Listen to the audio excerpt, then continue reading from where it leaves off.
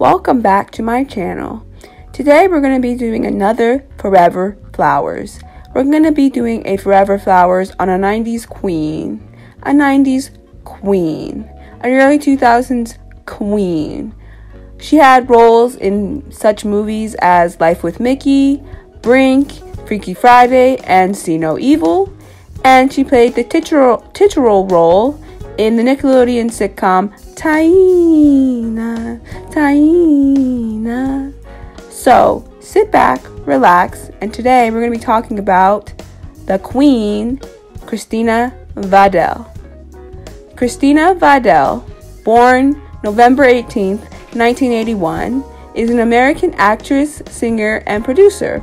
She is best known for her roles in films such as Life with Mickey, Brink, Freaky Friday, and See No Evil, and for her role in the Nickelodeon sitcom Taina, in which she played the title character. Vidal was born and raised in Whitestone, an area in Queens, New York, the daughter of Manny Vidal, a tax consultant and businessman, and his wife, Josie, a secretary, both of Puerto Rican ancestry. She attended the Performing Arts School of New York. When she was 17, she joined a girl group called Gemstone, along with Jade and Crystal Grant. Vidal later moved to Orlando, Florida, to proceed with the filming of Taina. Her sisters Lisa and Tanya are also actors and have appeared on TV and in theater. She also has a brother, Christian. Okay, so Vidal's acting career started when one of her teachers told her there was an audition for the movie Life with Mickey, which came out in 1993, starring Michael J. Fox. She auditioned and got the part of Angie Vega and was therefore the first Puerto Rican child actress to play a lead in an American film. Since then, Vidal has appeared in numerous films and television series, with her most notable role being Taina Marie Morales in the Nickelodeon show Taina. The sitcom was at first successful and ran for 2 seasons until its cancellation in the summer of 2002 because Nickelodeon felt that it only appealed to girls. The next year, she played Maddie in the film Freaky Friday alongside Lindsay Lohan. The same year, she appeared in the short-lived ABC action TV series about police officers called 10-8 Officers on Duty, until she suddenly left after 2 months on the show. Also in 2003, she guest starred in Sabrina the Teenage Witch as Paris Fate. In 2006, she did an untitled sitcom pilot along with her sisters for ABC, which was executive produced by George Lopez. The show was not picked up, but later that year she starred in the film See No Evil, along with having a brief stunt in the hit sitcom Girlfriends. In recent times, she made cameos appearances in the movies I Think I Love My Wife, Mask of the Ninja, and the internet comedy short Love Automatically. When Vidal was in the band Gemstone, she recorded songs with herself as well as bandmate Jade, performing vocals. A few of these tracks would surface many years later on albums consisting of demos, rare tracks, and special songs of Jade's music box, Sweetbox. In 2002, she was briefly signed to MCA Records, and in that time, she was supposed to release her first single, Tropical, and her solo debut album, White, in the summer of 2002, but never did. That same year, she provided guest vocals on the remix of Will Smith's summer hit, Black Suits Comin', Nod Your Head, from the Men in Black 2 soundtrack. She was a part of Lupe Fiasco's First and 15th Entertainment. She also recorded a track in the workout CD called Bayou from Sabrina Bryant of the Cheetah Girls. The song she recorded was Anything Is Possible. She also sang the song Take Me Away in the movie Freaky Friday. She also sang songs in Taina as well, and we're going to talk about that. So, yeah, that's Christina Vidal in a nutshell. How I learned about Christina Vidal is, of course, like everybody else, through Taina and Freaky Friday and Brink. And recently I just watched Brink, and it's still incredible, by the way. Love her in that movie. Hello, original DCOM. But yeah, I love Christina Vidal. all the movies, all the shows. She was always representing for all the brown girls, all the people of color. She was rocking it, and I was here for it, okay? We're gonna start with, of course, Taina, because that was my first introduction to your girl, right? So, Taina is an incredible show, and I don't understand why Nickelodeon thought that they had the right to just cancel it. Taina, being the incredible show that it was about a girl who was Taino. And if you don't know what Taino is, it is an indigenous population of people from Puerto Rico before the Spaniards came along and before African slaves inhabited that land. There was the Taino people and the Arawak people, and those are the indigenous people of Puerto Rico. And they are really amazing, and their culture is really great. And that was one of the shows that I really liked growing up, because it talked about indigenous people. Even if it only talked about them a little bit, they still were represented in the show, and I love that. There's an episode of Taina, I can't even remember the episode of what it's called, but I know it was an episode where Taina had to go on stage and she had to basically talk about her heritage, right? And there's this whole monologue that she does where she talks about all three parts of being Puerto Rico. She talks about the indigenous populations of the Taino, she talks about the African slaves, and she talks about the Spaniards, and how those are all three are connected to make what makes Puerto Rico so amazing.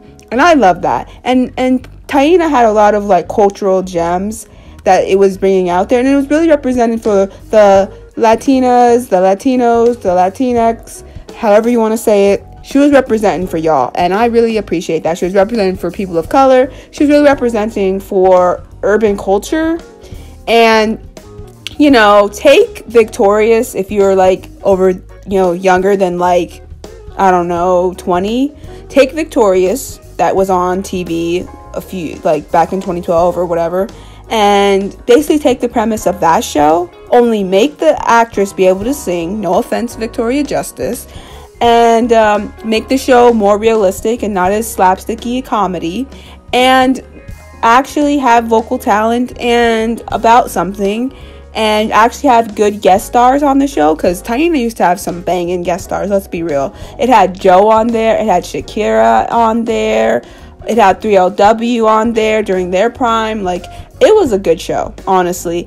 And sadly, it only lasted like a season or a season and a half or something like that. I'm pretty sure that more than one season was actually filmed. I think 3 seasons were actually filmed. But for some reason, Nickelodeon decided, being Nickelodeon, that it would take it off the air, because it felt that it was too girly and that guys would get nothing out of this show, which is so wrong on so many levels, honestly. Like, what are you talking about, Nickelodeon? Like, I don't understand that, like, at all. But I mean, that's what they thought, so they were like, let's just cancel this show now and whatever. And I hear there was going to be a whole Taina movie, or like at least a movie special type thing. There was going to be a whole 3rd season that they had written out already, and they were about to film it, and then they canceled. And I was like, how are you just going to do my show like that? How are you just going to do my show like that? I don't really. And Nickelodeon was doing that a lot at that time, like the late 90s, early 2000s. They were doing that a lot with a lot of good shows. Like Taina did that, and also As Told by Ginger did that. Like, there are whole seasons of As Told by Ginger that to this day, some of us 90s kids and early 2000s kids who love that show never got to watch because they didn't show them on like actual TV. And then it's like crazy. And we have to go and like search them on like the internet somewhere and actually watch those episodes now, because we couldn't watch them back then, which is ridiculous, but whatever. And yeah, so but Taina was an incredible show. I love Christina Vidal in that. I love Maritza, the actor who played her, was great. I loved it. Her best friends were cool. Like, the whole show was just very like urban, young girl going to a performing arts school, singing, dancing, the whole thing. And they talked about, the normal stuff like boys and whatever. They had a quinceañera episode. It was cool. I loved it. It was a great show. Great representation for people of color, great representation for Puerto Ricans, great representation for Latinx, and the whole thing. It was wonderful. So justice for Taina, 100%, baby, 100%. If they ever do a reboot, I would just live for that, honestly. And shout out to Christina Vidal and her singing voice, because she has one and I love it. It's incredible, honestly. So good, so good. I wish she'd put out music to this day. She's incredible, honestly. Should have been bigger than she was in the whole music realm. She was incredible, honestly. And then the next thing I want to talk about, of course, is Brink. Like I said, I just watched Brink recently, and it's incredible still to this day. Brink came out in 1998. It was a Disney Channel original movie, and it was really, like I said, it was incredible. Honestly, one of the reasons I wanted to move to California when I was a kid, like I still do, honestly, I was really a big fan. And, you know, in 98, 99, like 2000 were like the years of where like Tony Hawk Pro Skater and like Rocket Power and like Brink were like really big, because skate culture was like huge at that time, right? And Brink was really honing in on that. And I really love that movie for that reason, because I'm not actually into sports, okay? I'm not actually into roller skating. I wish I could do it, but I'm not a big fan. But I love the culture around it, right? Like I love the whole sunny California vibe, and like all like the skate punk and like ska rock and like all the things that would come out of that time and that, you know, movement going on during that time. And Brink was one of those movies that really made me like want to move to California, want to live somewhere sunny, and want to like talk really cool with like slang and whatever. And I loved Christina Vidal in that, because she was representing for all the people of color again, representing for all the Puerto Ricans, even though in that movie she was not Puerto Rican, she was Peruvian, but she was representing for the Latinx, so that was awesome. And representing for girls, really, and being a fierce representation of like tomboys, and like just being incredible, honestly. We love. And I just love how, and I really love how the whole movie, she's like, I love how you guys always say guy, but I'm a girl. And I'm over here like, exactly, we girls out here, girl. Don't be ashamed to be a girl. You know what I mean? Like, that was funny. That was awesome. And, you know, I love her character in that movie, because, like I said, she represented for the people of color, represented for girls, represented for Latinx. And just, you know, she was fierce. She would, like, kick your butt in any time if you like messed with her. Like, she was just really great, and I love her. And not any shout out to Brink, because Brink, you were wrong. Val was more wrong, but you were wrong for leaving your friends to go be a part of the pro skating league. Like, that was messed up. But Val was even more wrong for getting Gabriella hurt. Like, that was not nice. Like, throwing them rocks on the ground was like awful. Like, really? But like, whatever. Val is trash. Brink has at least some redeeming qualities, but Val over there, trash. But one thing I have to say that will always be something to me is soul skating. It's what it's about, man. Soul skating. There is nothing we can't do. I mean, really. Just that whole message was so beautiful to me growing up. Like, I love it.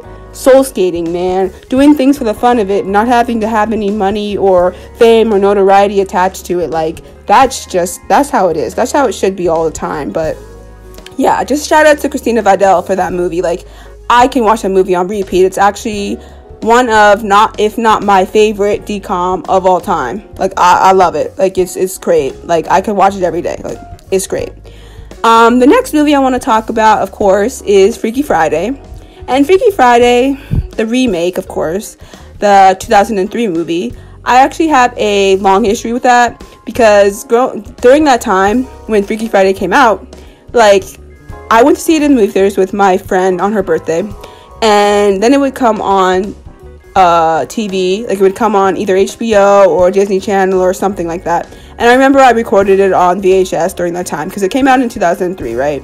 So that's like, you know, still VHS, because, you know, we had DVDs, but we couldn't like record on, like we could record on them, but like I didn't have that technology at that time, and I'm only like 12, so whatever. But between 12 and 13 and 14, I watched that movie like it was my, like, how to be rocker 101 Bible or something. I don't even know what I was doing. Like, literally, like, there were movies back then that were, like, not even really rocker, like, at all. Like, were totally poser movies. But, like, me being, like, I don't know anything about this world, but all my friends are into this. Like, let me pretend to be into it.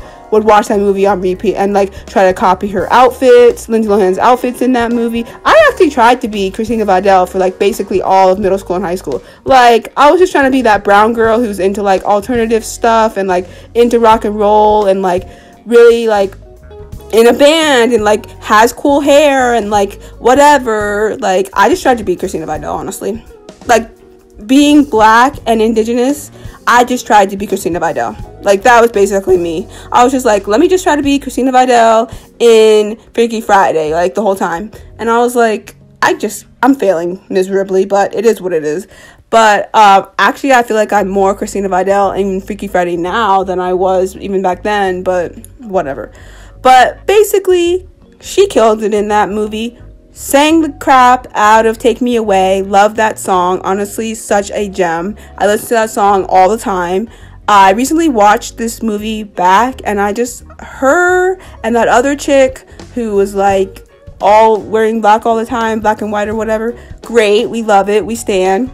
And it was a whole vibe, you know? Like, because that was, like, right when emo culture was, like, becoming super mainstream at that time too, so, like, that was really big. So that's probably why they had that be the culture of that movie, because we all know Lindsay Lohan and Christina Vidal are not in any way that way at all, because Christina Vidal, you know, was singing R&B back in Taina days, but now she's all into the rock stuff. But that was cute. I liked it. It was, like, a good vibe, and, like, I don't know, I just have a really soft spot for that movie because it's, like, one of my favorites. So shout out to Christina Vidal for representing all the brown girls who were, like, emo and into rock and roll and probably were, like, made fun of in their household because they liked white stuff, even though you guys are the failures, because black and brown people were the people who invented rock and roll in the first place. So get out of town.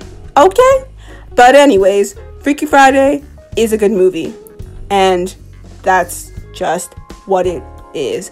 But yeah, I didn't really know that much more about Christina Vidal and what she was doing after Freaky Friday. I guess that was, like, the last time I really saw her in, like a more leading role, I guess. I don't know. She just kind of went off my radar for a while, and then a couple years ago, I discovered her on Instagram, and it's been the best because I love discovering all of my 90s and early 2000s faves on Instagram and, like, following them and realizing that they are now married, most of them, and have beautiful children.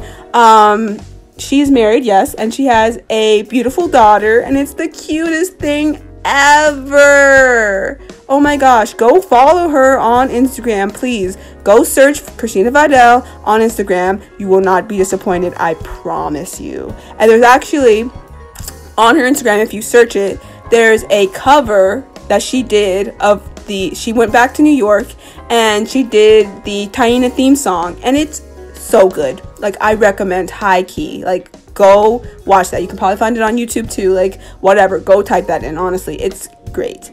But yeah, so Christina Vidal, you are incredible. You are a great mom. You are a great actress and a great singer, and I just love you. And I'm so glad that you were able to represent all of the brown girls, Latinx, Latinas, Puerto Ricans, people of color, women. In all of your movies, you were strong, you were beautiful, and you had a voice on you, and I love it. And I love the roles that you played. You really did take a whole piece of my heart, and you always will have it, because I could rewatch all of your movies and all of your TV shows and everything from the 90s and early 2000s to this day, and I will still love it, and it will be still incredible. And you're just a queen, honey. You are a queen.